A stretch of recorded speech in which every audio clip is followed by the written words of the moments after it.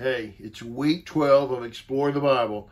We're getting near the end of Ecclesiastes, and I'm just going to tell you, okay, this week is depressing. It can be depressing. You can certainly take it that way. You can certainly look at it. Now, we need to understand something about what Solomon writes here, and maybe best to say, understand when Solomon writes. Obviously, this is Old Testament writing, okay? So there was real doubt. There wasn't clarity about eternity, about what happened in eternity. There's this idea that you would go down to Sheol, you would go to this abode of the dead. They didn't really know.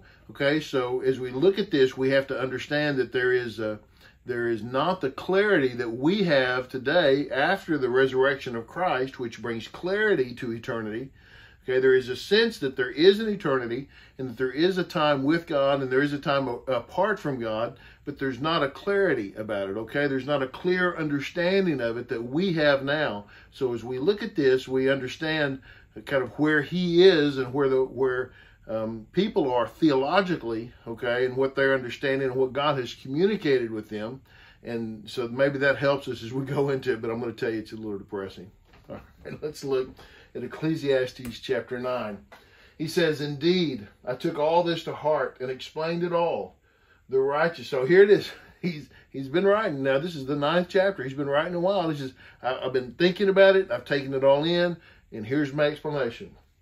The righteous, the wise, and their works are in God's hands.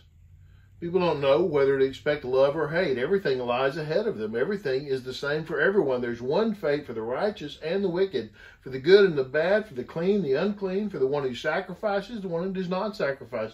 As it is for the good, so also it is for the sinner. As it is for the one who takes an oath, so also for the one who fears an oath. He says, I've been thinking about it. I've been studying it, and here's what I figured out. The righteous and the wise, well, everything they do, that's in God's hand. God has to take care of that. Okay, this is not a bad outlook, right? So, ultimately, my life is in God's hands. Everything that God's going to do is in his hands, and that everything that I'm going to do, whatever I do for him, well, that's up to him. It's in his hands. He's got to take care of it, right?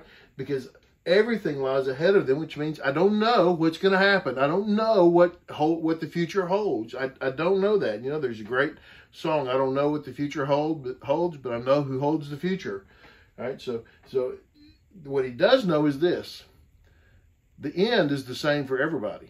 It all ends the same for everybody, no matter where you are. One fate for the righteous and the wicked. There's one fate, good and bad. Clean, unclean. You sacrifice, you don't sacrifice. You're good, you're a sinner. You take an oath, you don't take an oath. There's one end. What is that end? Well, it's death, right? There is an evil in all that is done under the sun. There is one fate for everyone. In addition, the hearts of people are full of evil. Madness is in their hearts while they live. After that, they go to the dead. He says there is an evil there, that death is an enemy, right? Death is the enemy, and it's an evil enemy. It takes our life from us. And no matter what you do, there's one fate. No matter who you are, there's one fate. Now, this could have this sense of, then what is the point? Which is kind of the whole deal that he's writing about, right? What's the point? It's all vanity. It's all futility. It's useless. What is the point of all this?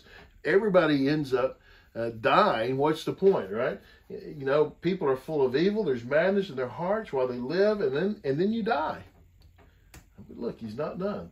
But there is hope for whoever is joined with all the living, since a live dog is better than a dead lion. For the living know that they will die, but the dead don't know anything. So it says it's better to be alive than to be dead.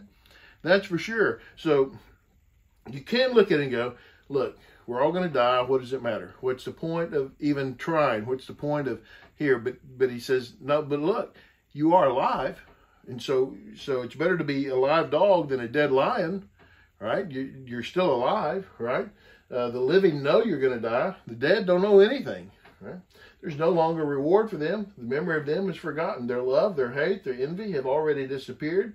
There is no longer a portion for them in all that is done under the sun. They have lost their time here on earth is done. They're over. They're in the ground, and nope. You're going to have a funeral. You're going to think about them, but look, your memory is going to fade. The memory of that person is going to go away. It's over, right? So what do you do? What do you do here? How do you live your life here if there's no point to it, if it's all useless?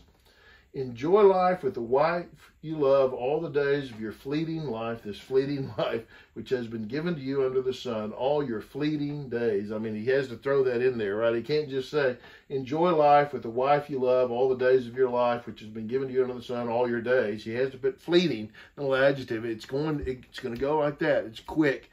We're not here on this life, on this earth, very long alive. We're just not. It may seem like it's a long time, but it really is just a few moments in comparison to all of history. But while you're here, enjoy life. Right? Enjoy life with your wife, for that is your portion in life and in your struggle under the sun. This is the time you have. Enjoy it. It's a struggle, yes, but this is it. This is the life you have. You need to enjoy this life. Whatever your hands find to do, do with all your strength, because there is no work, planning, knowledge, or wisdom in Sheol where you are going. And while you're here, do your work and do it well.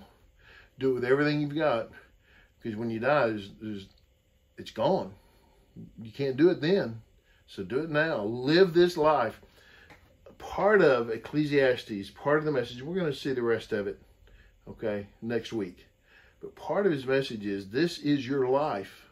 Live your life now. I'm going to tell you that today there are a lot of people that are questioning, why even try? Why even go? What is the point? Why even go through this life? There are a lot of young people often get to that question because they look at the world and they see this struggle with life, and people are dying, and it doesn't matter if they're good or bad. They're all going to end up in this. They're all dead.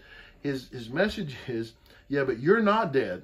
You're alive, so live your life. Enjoy this life. Here's wisdom, okay? Wisdom says, live your life and honor God with that life. Honor God with that life. Enjoy it. Enjoy it in his presence and honor him. Don't be a fool, right? Don't act a fool. Be wise in how you do it, but enjoy it, because this is the life. This is all there is. This is it right here. You don't get the second shot at this life here on earth. So enjoy this life. Live it in honor of God, and live it in a way that is not foolish, is not wicked, but in a way that honors the Lord. That's a big part of his message, okay? Because you're going to die. It's going to happen. Everybody is.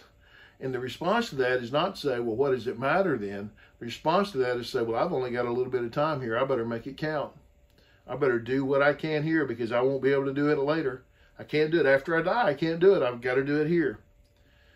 All right? Don't take this as the depression side of it, because that's how, that's really what Solomon's speaking against. He's speaking against that depression side and saying, this is it. This is your life. Enjoy it. Enjoy this life, because this is the only one you get. This is your shot at life. Make it count. Do something that matters. Make a difference while you're here. Hey, thanks for watching. I hope that's helped as you study and prepare, as you're teaching or you're just studying the lesson. God bless you. Thanks for watching. Really, subscribe to the channel if you haven't done that already. Like, comment, share it with others. Let them know about this channel so they can get them also. All right, we got one more week. We'll do it. Let's finish it well. We'll see you next time.